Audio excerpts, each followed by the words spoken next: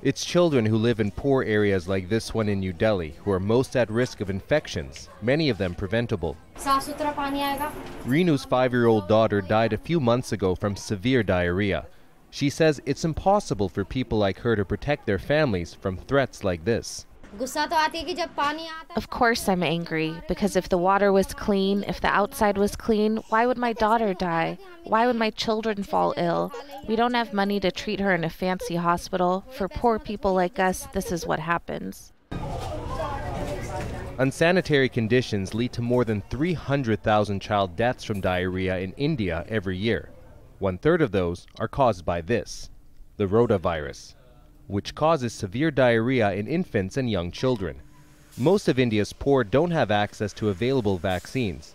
Now this lab in Telangana state has developed the first vaccine for the rotavirus made outside Europe or the US. At about $18, vaccines available on the market are too expensive for most families whose children are likely to be infected by the rotavirus. The new vaccine developed at this lab will cost about $3, making it more available for those likely to be infected here in India and across the developing world.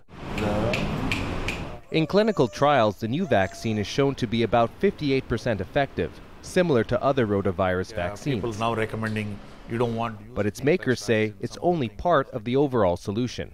It's the country of India, 1.2 billion. It's just impossible to clean up everything overnight. But this is part of the sanitation program. If you combine with this and combine with the sanitation, you will get instead of 58%, you may get even 100% efficacy. Those who work with the poor agree, saying simple steps can make a big difference.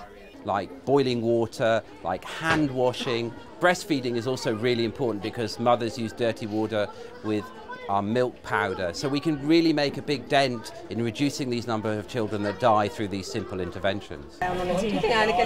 Health workers are trying to deliver that message on the ground, hoping that along with the potential of a cheap vaccine, children in these areas won't become another statistic.